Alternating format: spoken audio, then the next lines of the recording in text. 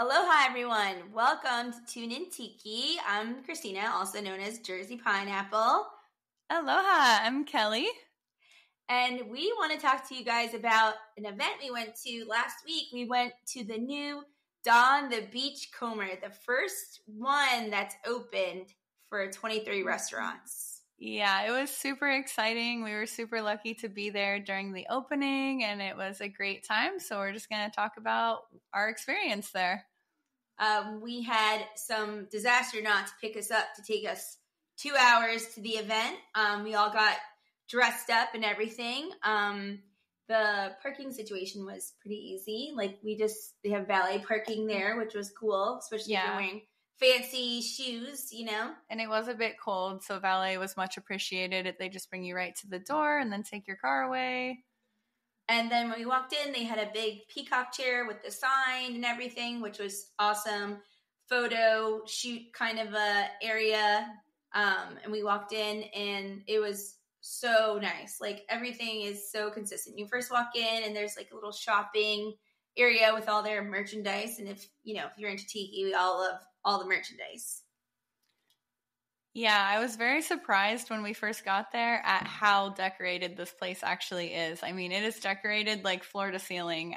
From some of the preview pictures that I saw, I thought it was going to be a little more sparse. I think I was only seeing like the front lobby area, which even now is decorated very beautifully. But the place is packed full of decor. There's just so much to look at. Yeah, I was really surprised as well because sometimes when places open, it's like, okay, a couple little totems and things and, they might have, a Mai Tai glass or something. But this was like you walked in and you just thought this place, it was like discovering a new tiki bar that you've never been to that you're like, wait, where is this place? Yeah, it was very immersive and it did feel like it had been there longer. It didn't feel like this was their first day being open. And I will say the soundtrack too was pretty much on point. Like, a lot of times people would just use Trader Sam's soundtrack on Spotify or on Apple or something. And you hear the same music all the time. But if you're into like Exotica or any kind of like tiki-ish music, the soundtrack was pretty much on point because it was a lot of the music that I currently always, listen to, the Manicuras and all that fun stuff. So definitely great work with the soundtrack as well. It was super immersive. I really thought it was at like a Disney, themed tiki bar with how amazing of a job they did for it. Yeah, the music was great. You could tell it was like very curated specifically for Don The Beachcomber. It was just very immersive all around. And then let's talk about the drinks. So we first got there and our table wasn't quite ready yet, which we were totally fine with. There was some space at the bar. The place was packed. And it was really nice because it wasn't just, a crazy, everybody dressed to the nines tiki. It was a good mix of people that were like hotel guests that were not into tiki, that were kind of just like, asking us questions about things because we were all dressed up. And then we got to the bar. First we asked the bartender to take one of the servers to take some photos for us. Yeah, he really went above and beyond. Like, you know how when you normally ask a bartender to take a photo, they just snap a quick one and walk away? This man got so into it. His hospitality was just top notch. He made sure that we got the right angles. He really paid attention to what we were asking for. And I just felt like the customer service right off the bat was great. Yeah, we were just so amazed with the level of customer service. Even the bartender that we had at first, I always order a Mai Tai to start. Which drink did you get to start? I believe my first drink was the coconut chichi. Is that what I ordered first? Yeah. Yeah, and of course I tried Christina's Mai Tai, which I think was a good indication that all of the drinks were going to be amazing because it was just perfect as you would expect it to be. And anyone who knows me knows that I always order a Mai Tai at any bar because I feel like that's your control. Like if the Mai Tai is good, like okay, like I'll you can order trust this experience. Yeah. And the Mai Tai was on point. It was so good. And then the bartender was talking about like some other secret menu or like another menu that they had on a different paper, which had even more exciting cocktails. But then he said my favorite word, which is a pearl diver. And I was just so excited. I'm always excited when I go to a place and they have a pearl diver because I know it's not It's kind of rare to find, yeah. Yeah, it's certainly rare, or it's just made differently. It doesn't use like that gardenia mix that everybody knows and loves. So I was so excited about that. And then, so then, a little bit of excitement at the bar for sure.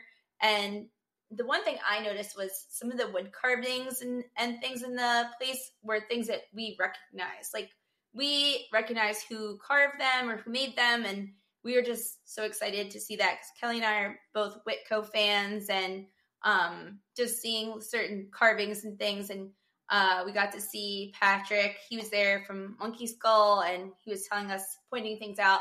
The backlighting of the bar, too, was just so nice, like so consistent, but nothing was like in your face bright. Like, I never felt like, oh my gosh, some of the lighting is like I'm looking into the sun.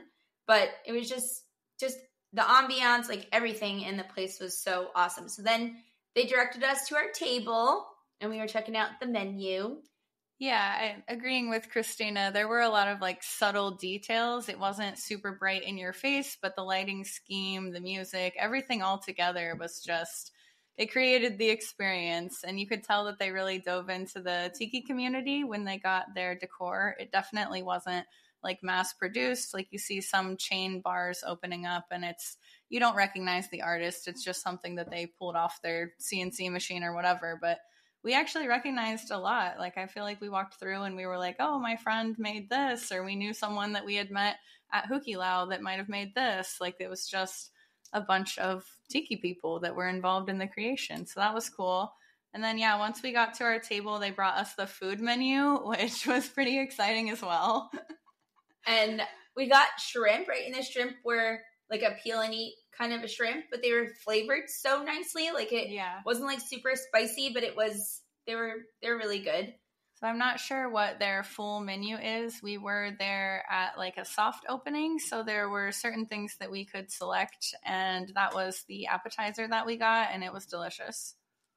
And then I got the Puster's Rum Blue Label fish and chips, which was so good.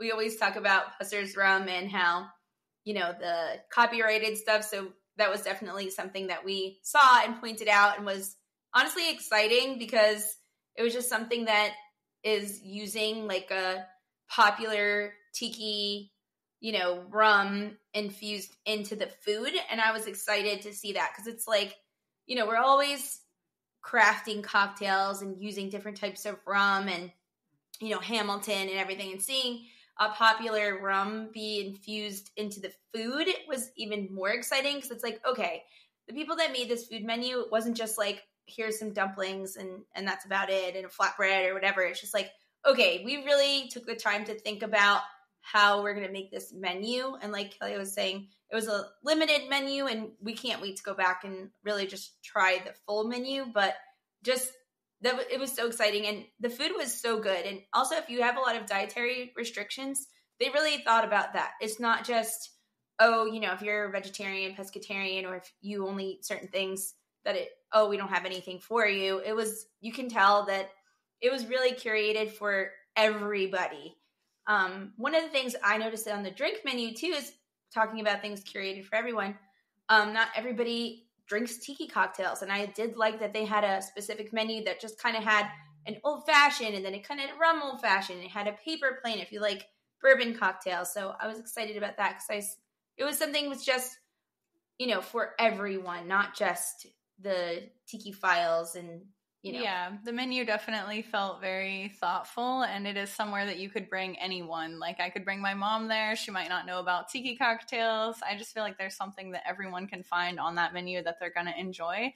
And like Christina was saying, they did have several different menus. They have their main menu, and then there's a secret menu. There's like a coffee grog menu. So you can definitely ask for different styles if you're not seeing what you want. And the bartenders were super knowledgeable. So I feel like even if you don't see something you liked on that menu, I'm sure they'd be happy to make it. They all seem to really know what they were talking about and use fresh ingredients. And really, I feel like the bar staff was amazing, especially for their first night working together. Like they didn't seem to have any problems, just flowing right into it. And let's talk about that drink that I ordered at the table, because ever since the Hukilau, and we had this amazing Missionary's Downfall at the Hukilau that to this day people still talk about. And I'm pretty sure that was a Marie King Missionary's Downfall at the Hukilau. So I was so excited to order a Missionary's Downfall. Kelley, I don't know has ever had a Missionary's Downfall, but no one has had a Missionary's Downfall like this one. I had the drink before, but not that I enjoyed. I definitely had not had one like this. I thought it was absolutely delicious, and I was pleasantly surprised. It was just so fluffy, and it so minty, and it was just smooth, and that might have been my favorite drink of the entire night. And yeah. And we had the hot buttered rum, which was really good too, and the coffee grog. But the Missionary's Downfall, I don't know what kind of magic they put in it, but it was so good. I think fluffy is a good way to describe it. It was more of a texture thing. I mean, the taste obviously was immaculate, but the texture was just so different than a normal cocktail. It was so good. And it was so white. Like it's like, it's a hot day at, Madeira Beach, and you're just hanging out. And they also have a patio area too, which we did get to check out as well. But that drink, I'm telling you, if you go to Don The Beachcomber, do not skip on the Missionary's Downfall. Make sure you order that cocktail. It's so good. You should probably just order everything, because all of the drinks were amazing. Maybe make a few different trips. Maybe not try to fit it all in one. But yeah, the patio area was cool also. There was really nobody sitting out there, because I think everyone that came that night was so excited to just be immersed in the experience and to be inside with everyone else. But the patio was quite nice. I would love to sit out there on a sunny day. Like, it's in a good area. It's very decorated out there. It was cool.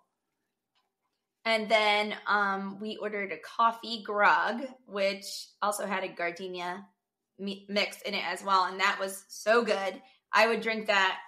If I could drink rum in my coffee every morning, I would drink that drink. That would be the one that I would choose when I don't have to work anymore. Maybe that's how I would drink my coffee. But I would have one right now. Yeah, that one was delicious. And especially as like an after dinner kind of cocktail, the coffee grog was really good. So if you go and you need to ask for that little square menu that has these other drinks on it, because it was so good. And you got the hot buttered rum. Yes, the hot buttered rum was delicious. And for food, they did have a few different options. Like I said, I don't know what their full menu is. I'm super excited to go back and try that. But we got a burger with blue cheese and bacon that I would say was really, really delicious. Do you know what else other people at our table ordered? Or the chicken skewers, right? Oh, yeah. There was like a Thai chicken skewers. Those were very good. Everything I tried was good. I would definitely go eat there right now if we could. I know. It's a bit of a drive, but if you're hungry, we can go. I can't wait till there's one that's local so we can just be like, let's go. We're done filming, done recording. Let's go to Don The Beachcombers. But yeah, so definitely check it out. That's our review of it for TuneInTiki. So we had an amazing time. So let us know what you think. Let us know on social media what you think as well. Thanks for listening, everybody. Alrighty, guys. I think that's the sound of our Mai Tais getting low. What do you think? Yeah, it's either time to make some more Mai Tais or maybe hit up our local tiki bar. Ooh. All right. Well, make sure that you subscribe to our Patreon. It's the 1944 Society. If you know, you know, 1944. And you can also follow along with us on Instagram. We have a TikTok and beyond. So wherever you find us, make sure you hit the subscribe button. Bye for now.